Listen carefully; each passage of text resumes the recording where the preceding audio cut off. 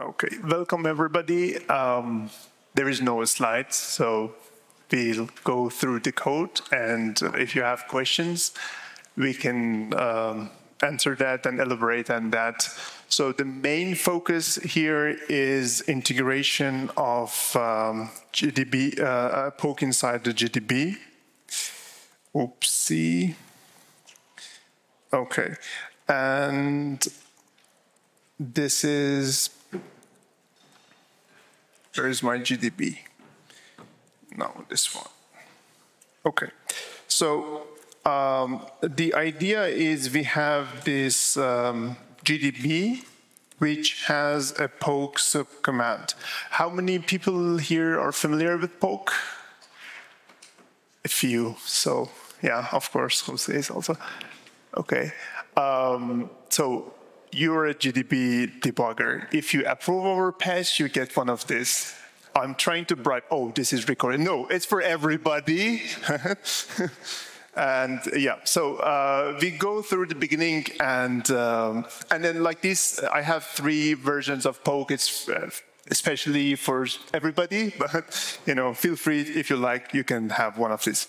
So it's about the poking binary data. Okay, you want to describe the bits and the relationship between the bits. So that's the main application. You can write poke, you have this application.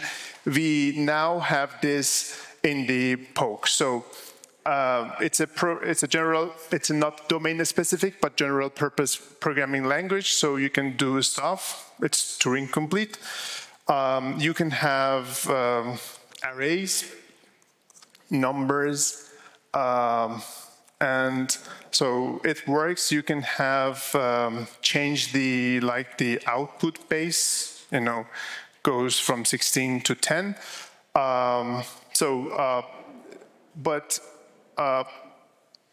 Like this is the idea. But in poke we can have we can have structs to define how these bits are related to each other. So I open the GDB with this program, so add type. So I have here a C program, right? Different structures, union and stuff like that, so long uint. And the idea is to automatically translate this information to poke structs. So I can say, for example, struct like Baz. Yeah. So what happens is like poke, like we inside GDB. So we go through every element of this structure, field of this structure, and define the equivalent type in poke. So this is what actually a valid poke code. So this is given to the poke compiler, but this source is generated from the GDB. So here you can see that we have different size of integers from 1 bit to 64 bit. Yeah, I think, or you can, yeah. Yeah. Can you please elaborate a little bit how you enable this poke support in GDB? Okay, sure. And feel free to interrupt me. We want to understand what's going on. So this is the one single poke, okay, inside the GDB source. And poke is a library, and it supports integration to other things. So we have. Maybe it was a good idea to have some slides because, you know, it's like complicated. So we have this array of bytes, which is like our IO space, right? And we have description of bits, right? And we want to map these together and interpret information, right? Inside the GDB, we have a command which is like, you can see here, for example, this poke add type here. here is the magic is happening. So we go through all the symbols, all the types, and if it's a pointer, we create equivalent poke type. And if it's like floating point integer, if we go through that and we generate this kind, is it clear? Or okay.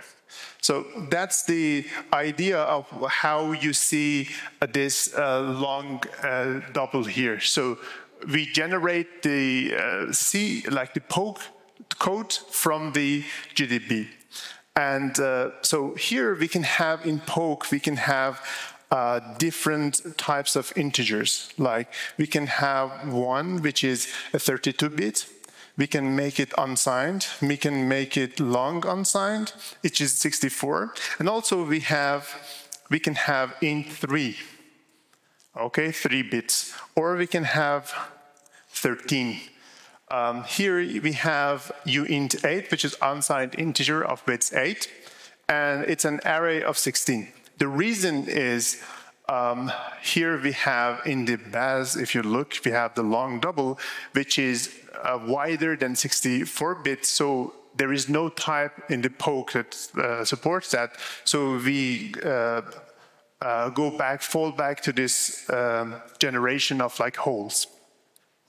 But for others like this uint 32x, like bit fields, we generate the correct integer. So you can modify these 3 bits independent of everything else. Also here you can see for the next field we have this thing, and then here is the padding between these two things and the last one. I hope. I modified it something. I think I made the introduce a bug. Okay, so it's not a problem. Yeah, so this is the idea. But the question is, this is the description of the bits. Okay, how do we? I think I introduced the bug. Yeah. Did you change that? Yeah. I added this because when I implemented that, I used labels. Yeah. So you changed that. I changed it. And you broke it. Yeah, I broke it. Okay. Yeah. I mean, last minute change. Sorry for that. What? It's not in the release. No, it's not. It's far from release. No, it's in the GDB actually. If you accept our patches, then it's part of that.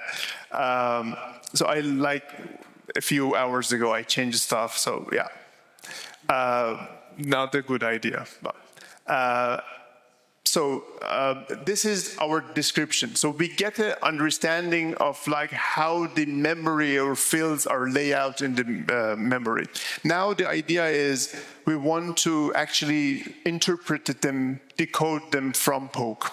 So it is, there is a concept. So if you have a GDB, so here I have, for example, Z2, or I have like poke add type struct foo. So this is a struct foo, and I want to have access to variable f1, which is with this syntax. But the problem is poke doesn't understand this f1. So what we have to do is get the address of this f1, right? We have two syntax for this, one like this, or this.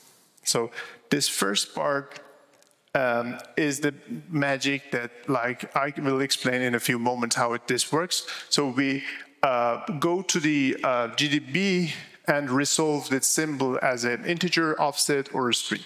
So here, this is the address of this variable, right? So there is a concept in poke called, so I have this type here. You can see, we can map it at one address. So using this, the poke reads all these bytes and interpret them based on the description of these things.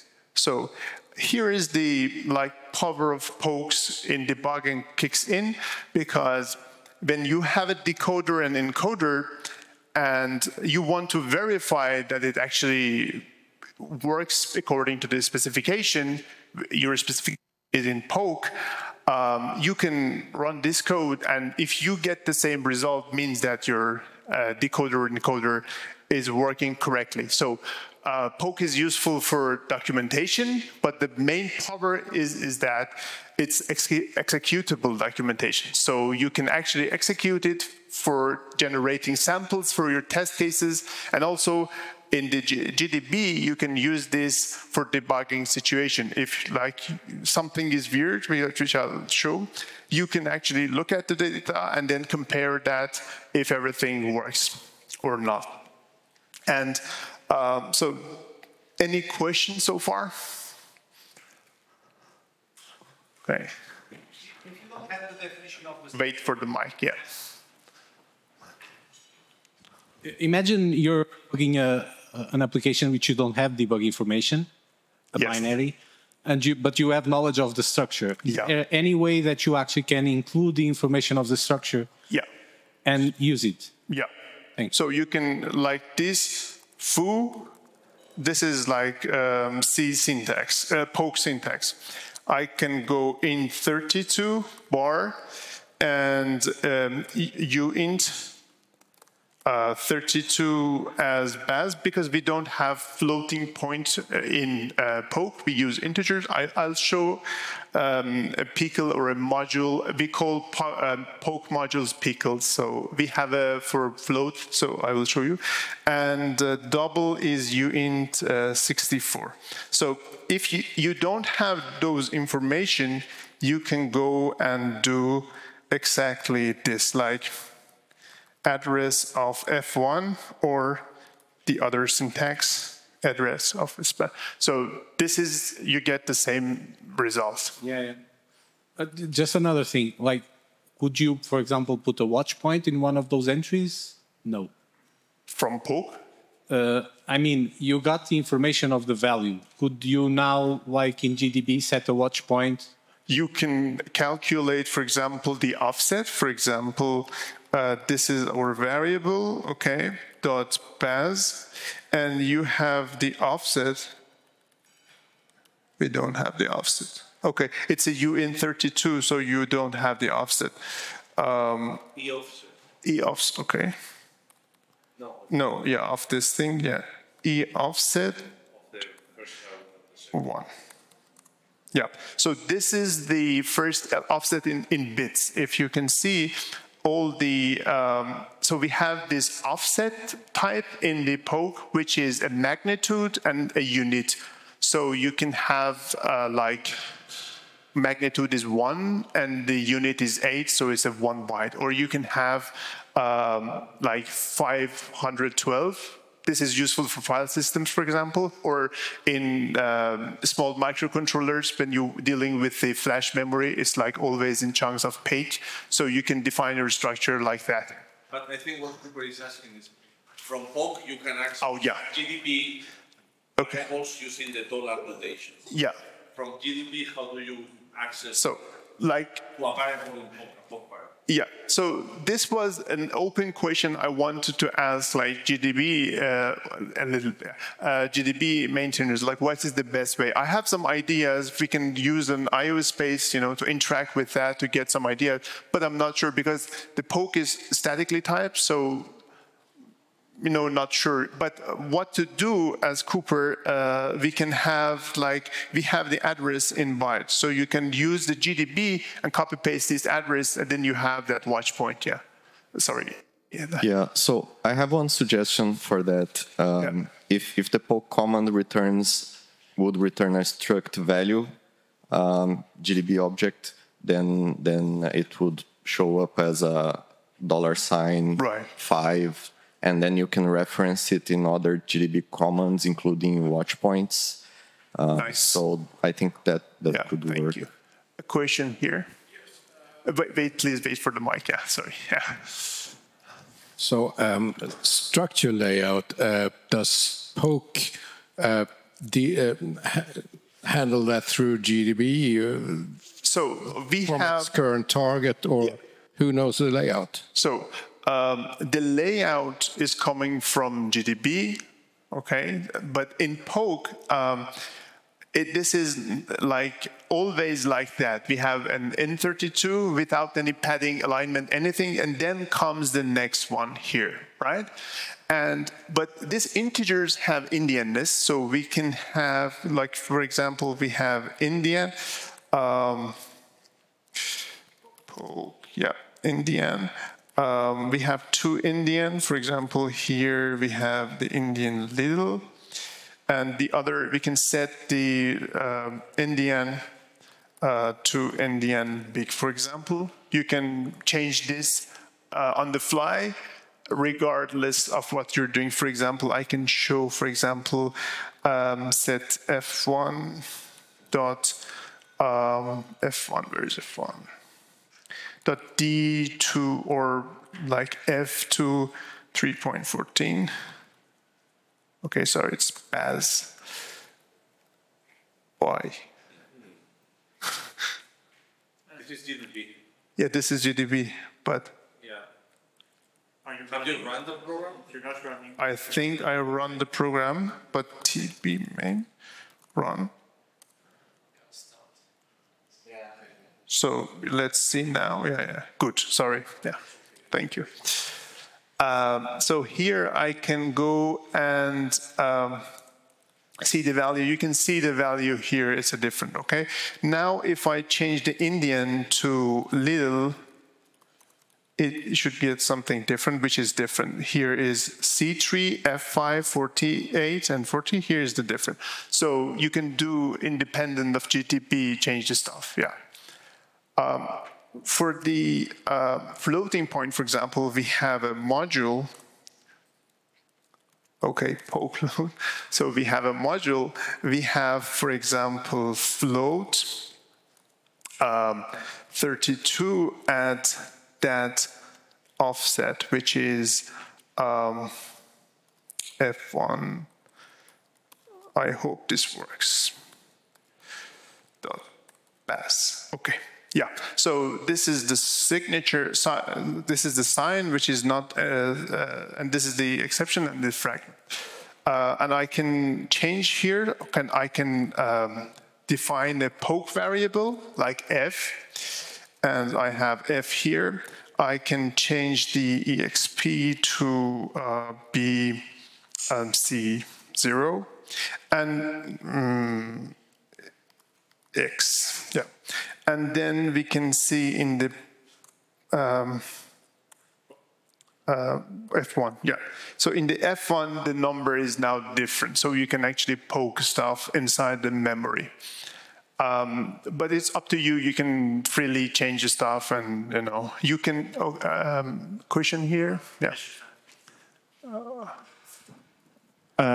Just wondering why.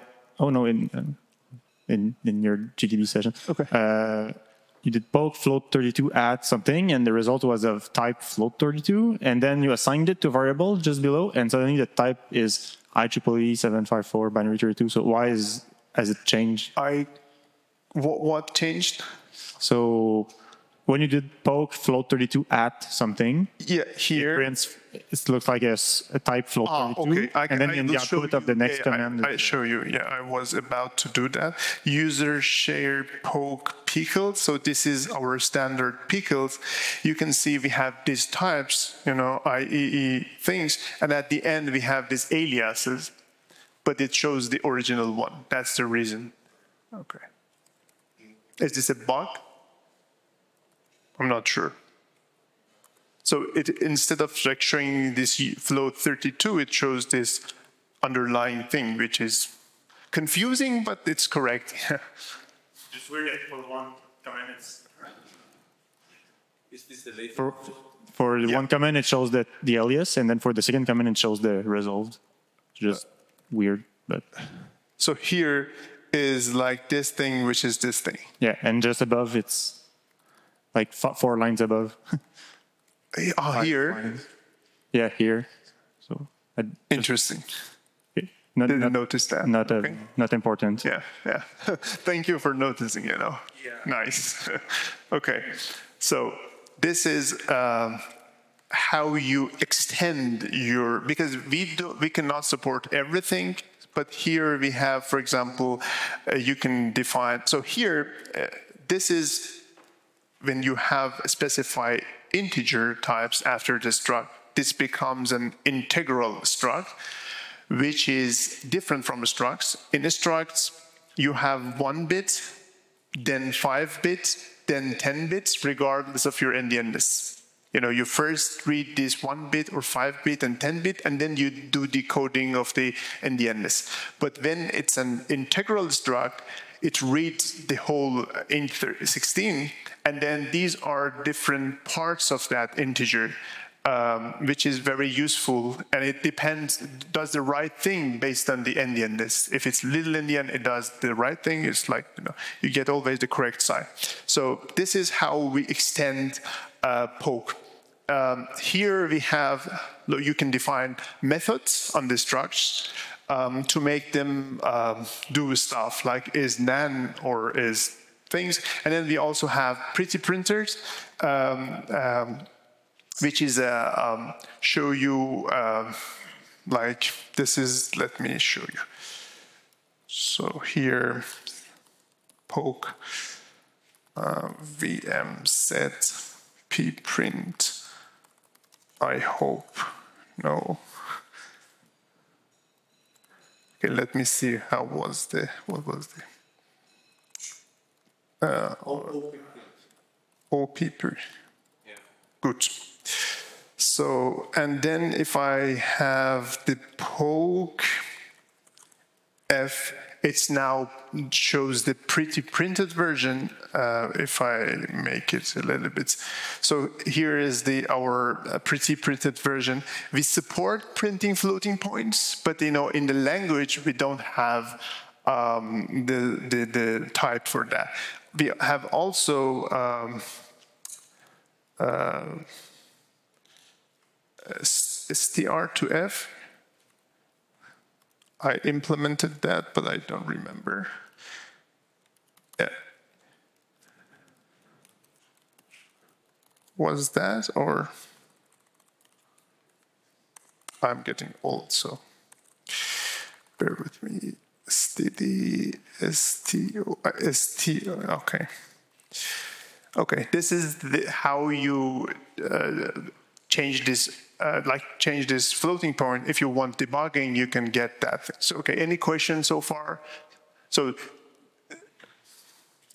the idea was we can describe how bits are related to each other, and then inside the poke we get the address, we do mapping, we interpret everything, we decode everything, and then we show stuff, and we can change the stuff in poke. We see in the memory, and if we change the stuff in the memory, we see in the poke, and this old magic happened through the GDB. You can integrate libpoke with the same strategy to other programs if you want to extend that. Okay. How this here this magic works? Let's see. So when we have in the poke lexer, when we hit this either dollar or the angle brackets, this will, whatever is inside this will be passed to the, at the lex time, passed to the user callbacks. And then there we have to say what's the meaning of this thing in terms of poke. Either it can be an offset or integer or a string. So I can show you, for example, here, D token, okay. So here you can, we call them alliance tokens. So you can register different alliance tokens and then you can get to them. We have here a simple one. So if it starts with address, or this is the delimited one, which will remove these things, and all of these two simple cases handled here. So if this starts with an ampersand, we use GDB functions to get the value, and then we get the address from that, and then we now generate the kind of this thing, which address is like offset, and then the magnitude, and the unit size also reads from the unit size. So if you have a machine with bytes of 16-bit, it will does the right thing. So what you get is instead of like 1 byte, you will get 1/16, for example, as the. So you extended so you added support for passing arbitrary GDB expressions in delimited alien tokens? Yes. So you could write, for example, $ less than yes. 2 + 2, and that would be a GDB expression. Set $1. No, I mean in poke. Yeah. Let me like ABC to 4, okay? And then in poke, you have $ABC, and you get poke set O base 10. Oh. No, I mean, but can you have like white spaces in there? Like yes, sure. If it makes sense. Like 1 + 2, for example, inside. Okay. Any arbitrary things which evaluates to either string or offset or integer.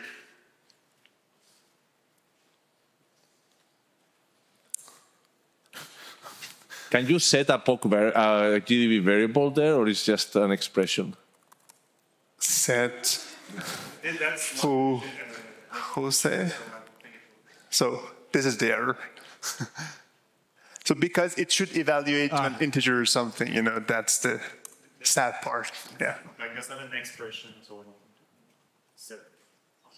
like you cannot parse it out. So I guess. So like set something like this. Set is a command, right? Yeah. Set is a command, so that's not something you could pass to parse and eval. Yeah. So I don't expect So that. that's the problem. Yeah. But there is another choice. I guess if $foo exists in GDB, you could do poke $_foo = 1, and that should work. Yeah. Just drop the set, and you might need to do set foo outside of poke. Yeah. And then you can do poke $, and set foo to no. Not even if it's going to create. Oh, yeah. But then we have the foo, which is address of foo. No, sorry, $foo. Then you have the value. You can change it. You can actually have $foo equals to something if you wanted to assign from inside that. No, inside the yeah. Like this. That works. Yeah. But Yeah. the problem with this is that you cannot put a poke expression in there. Inside that, no, because you're in GDB. Have you considered like to do it like the poke way? So in poke you can have different IO spaces. So one could be one IO space. Yes. Provide like a conceptually could provide like a table with variable name and the. My idea was for line information. You know, you can get the light information using this IOD or this kind of things. Have like a poke type that you will load with a GDB pickle. Yeah. Like it will be like a struct with sorry. Yeah. So like a table, right? Like an array of so the type GDB variables would be maybe like string or struct. An array of structs, the struct containing one string and then one like a string, something like CMD or name. Something like that. Yeah. And then you will need to do all the magic on the GDB part in the alien token handler. Yeah. But I don't know, maybe it's too overcomplicated. Yeah. Okay. So like I can show you if you have more interest in the, so it's very simple. It's like 1,920 lines of code independent in one place. And so like I was thinking of we can support more parameters and stuff like that. Okay. So these angle brackets, it's not only for GDB, like it's any the application defines an alien, like registers an alien token handler. Yeah. So can I don't know if poke registers some by default internally, or no. Like, can you register multiple ones, or it's just one? Just one. Okay. Inside that, you can then dispatch based on what you want to do. Okay. So the picklex.l. So here you see the magic is happening. So if we have a dollar. Or this other variant here, like if you have something and then less than, and then anything other than greater than, and then greater than, so it is angle brackets, then based on if the first thing is this thing, we call this delimited token callback, or the other, and it's called lexical cuckold, thanks to Jose. I have no thing. Yeah, one question there.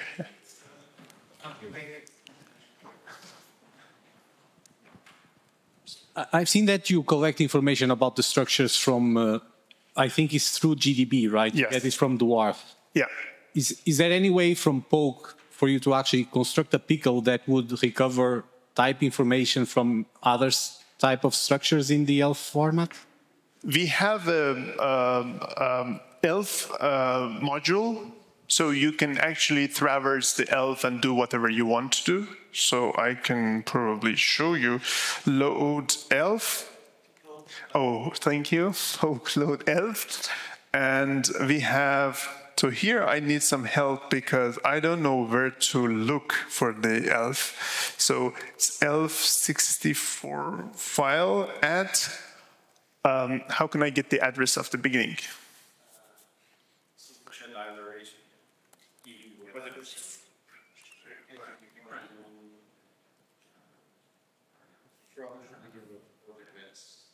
Is the whole ELF file?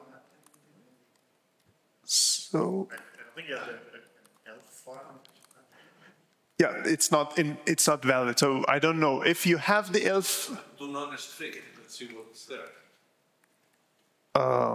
We can not this other way. So with this operator, you can say we don't care about the constraint, just map stuff. So it's like, yeah. So if you have somehow, somewhere this information, you can traverse that through the GDB, through the poke. If I understood, you can actually read from the ELF format and extract whatever information you can. Yeah. But what I mean is that, can you actually feed back in GDB the information of the type such that you could use it? Or in poke? But you can use a GDB command to do text. Why do we do that? Yeah, if you have dwarf information. If you want to have fun, yes, you can do many things. But if you want to solve the problem, GDB is solving the problem.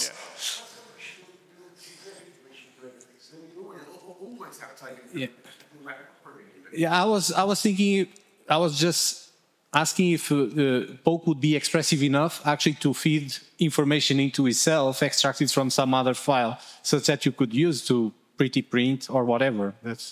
I'm not sure how we can feed information to. Maybe we can discuss with. Actually, some of the reasons why we want to integrate in other applications like GDB is that we don't want to do stuff that other programs do very well, like GDB. Like we don't want a dwarf to poke kind of software because GDB can be really supervised. Doesn't matter where GDB gets the type information from. We can have it in GDB types. Yeah. So that's why. Yeah. So, any question or remarks or ideas? One here. Is there a poke-interactive command like Python interactive? So the main application when you run poke is this CLI application, which you can have the full power of. So you can have file user bin ls, and then you can load ELF, and then you can ELF64 file at offset 0. You can have pretty print yes, and you can get what was that? OP print? No, it's not the same. O mode to 3 to be more, like a 3. So you get all the L file information like the headers and stuff here. Okay. I meant inside GDB, like for Python, you can have the mode where you like Python and Python element, but you also have Python-interactive. It brings you into a Python shell. So you would not need to do poke, prefix poke all the time. Like you can try the PI command in right now in GDB. Right now, yes, I know what you're talking about. Like so PI, no, just PI. It's PEPI. It's a shorthand for Python-interactive. Yeah. So the same for poke would be useful for you since we forget. Thank you. Right now. When you do that in GDB, is that a REPL that you have implemented in GDB, or is this REPL provided by Python? Because, for example, autocompletion, is the autocompletion here, if it works in this Python, can that autocomplete like doesn't Python? work, yeah. No. Tab doesn't work. So because that's something, I mean, we are integrating with GDB via libpoke that provides basically the incremental compiler and there is no. the main features. But everything in the command line interface, like autocompletion, even high-level commands like dot commands like describe type or what types are defined with this prefix or whatever, we cannot bring them to GDB because they are on the application side. Yeah, it's. I don't recall how it's done exactly. I think it's. No, I don't. The problem is if we introduce that, it's conceptually very hard for the user because they expect all the familiar commands there, and I mean, I think this is nice to have. Yeah. Like you don't have to write all the time. And for completion, like I think in that part in the C Python shell like this, I don't think you have completion usually, so it's not. So the technique probably like I use most of the time for dealing with poke is like this. We have like scratch.pk. I opened somewhere. Let me find it. Scratch. Here, okay? And I can close it and open it here. Yeah. So the idea is you can easily load the stuff, like load, scratch, and you can play with things and add the stuff, and because it's an incremental compiler, you can redefine things. So, I mean, I don't use that thing much, you know, if I want a new thing or experimenting with the stuff, I define like in 32. And then you just load it. Yeah. Just to note that I'm pretty sure this load change stuff cycle is automatic in the Emacs interface. You can also do that, you know, you can have a buffer, then you can easily feed that. Whenever you update things, you load that as well. So this is much better than having that limited set of interface to the poke. Yeah. So what command would be for poke? I mean, PI there, what's the big PK? I mean, poke-interactive, but I would imagine. But anyway, it's just an idea for. Yeah. Any other questions or vague things, problems?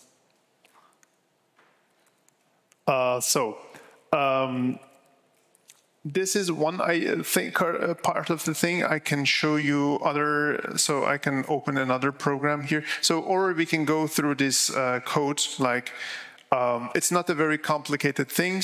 So this is the full magic is happening. I need a little bit of help here because, you know, sometimes, you know, not sure what to do. So it's like pointers are translated to offsets with the byte. Maybe we can use like other units here also.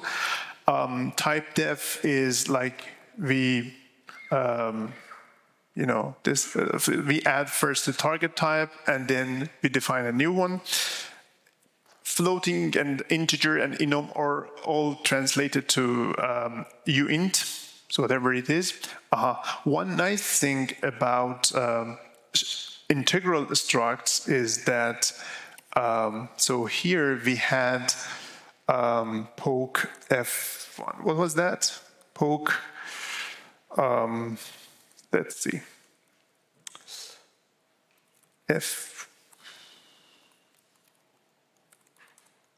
what was the float? Yeah, here. Okay. We implement autocomplete from GDB as well, right? I think we have. We didn't try. Can do that. GDB can do that as well, like using. The Yeah. We have to register the callbacks for the autocompletion. provides a function that. Oh, sorry. I think Lipok provides a function that do autocomplete. So is it possible to hook in the GDB autocompletion system with an additional function? We have to look at that. Yeah. Would you welcome a patch if that's not the case? I mean, for making it possible? Okay. So here, this f is a poke variable, which is an integral struct. If we add a plus before that, or any kind of, it transformed to the this basic type, which is like this int32. So, and also the other case works. So when we get things like that, you know, like F1, it was a struct foo at this address. So the baz is, where is the baz? Oh, here is the float, right? So I'm getting, oopsie. So I'm getting an integer, but I can cast it to a float 32 and it will work. So you cast integers to integral structs and vice versa. So I can edit that and then make it +1 and then cast it again as, so here this is an integer, and then float 32, we have a different thing. And then we can have printf, f32, I hope, d, and it should work. Yeah. So that's the, when you can do like debugging, you know, okay, this is, you turn it to that. This is very useful for flags. I will show you in a moment, like in microcontrollers or something, question there.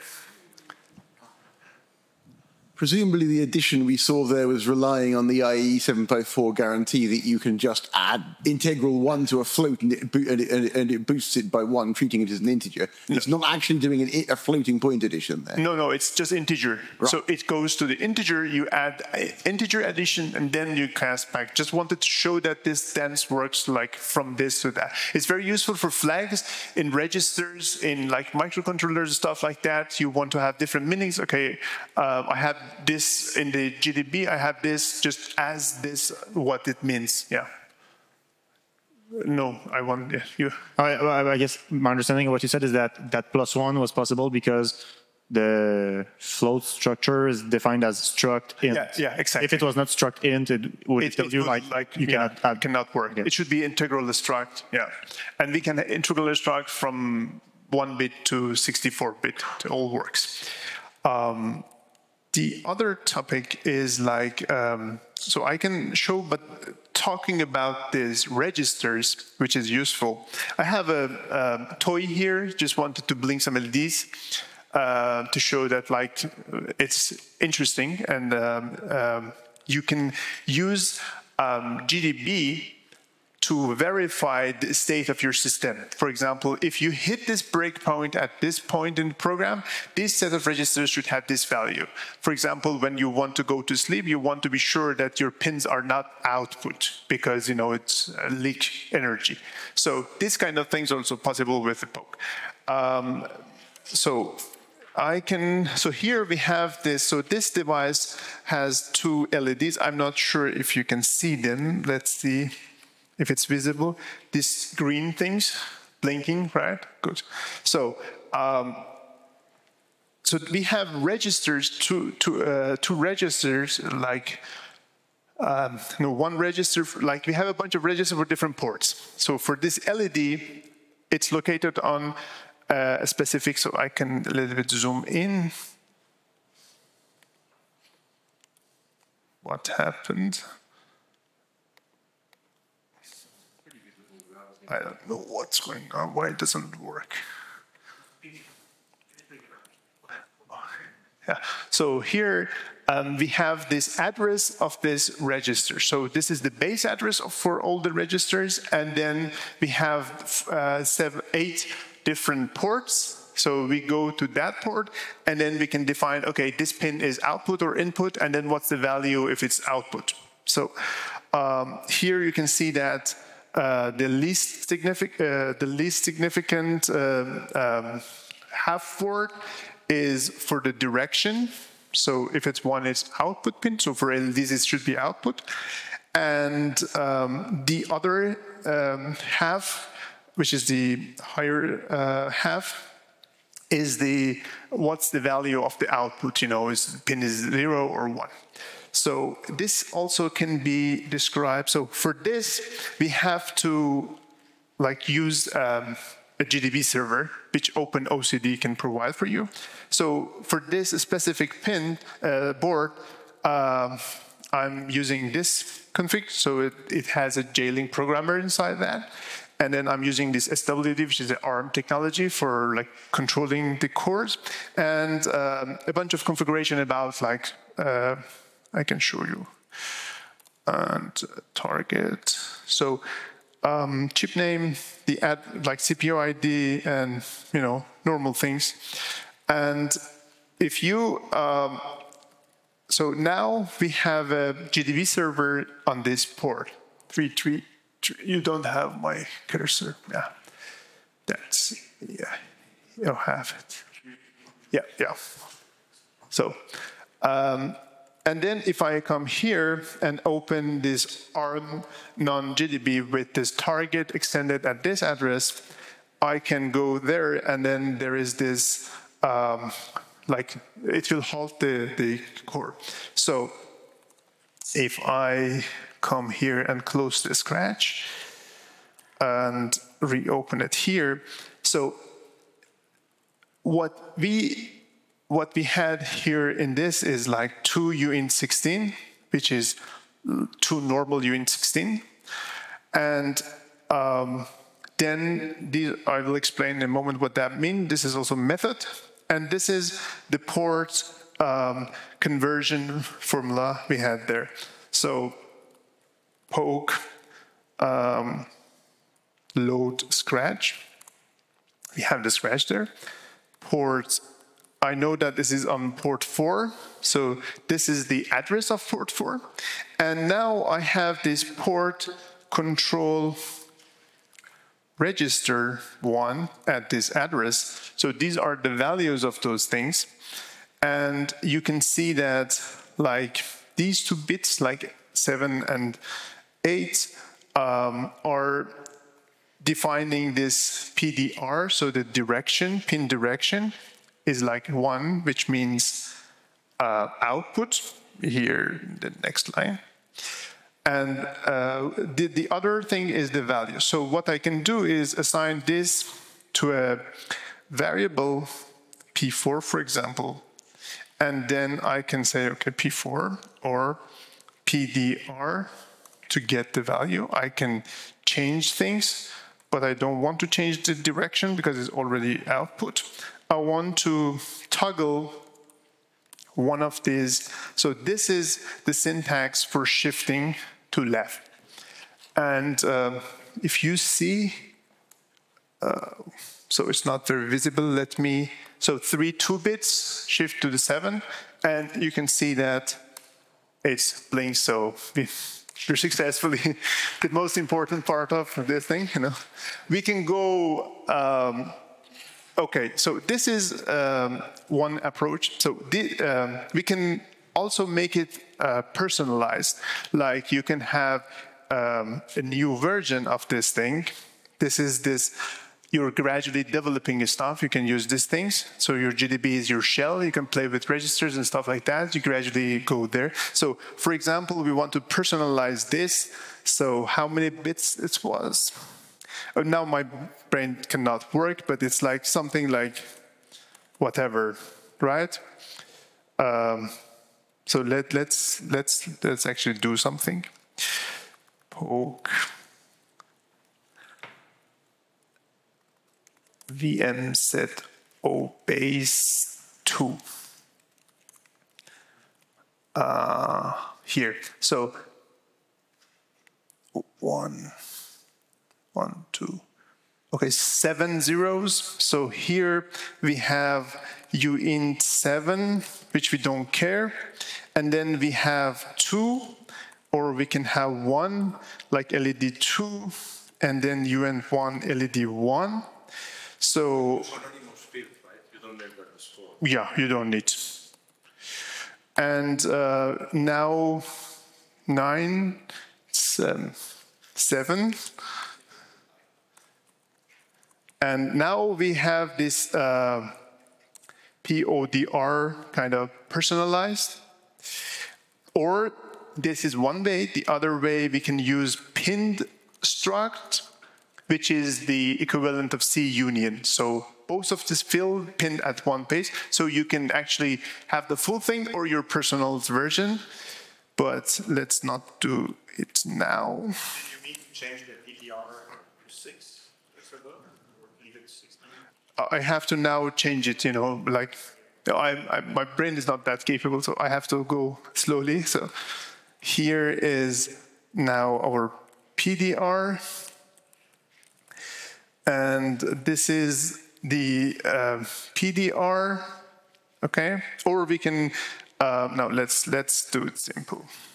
We can introduce nested stuff, you know, we can do all of that. This is the PODR. PODR, okay? And now we load Scratch again, which has interesting problems. Oh, right. So, and comment this thing, oopsie. Okay, so now if we go to that thing here, P4, okay, we have, you can see that there is this T, which is like bit. And now let's poke .led1 to be, okay, it doesn't work. PODR, okay, doesn't work. Or PODR, is it? Let me, okay, doesn't work, great. So one failure in the good. I mean, hardware, I expected that, but yeah. So one bug found, good. But this is the idea.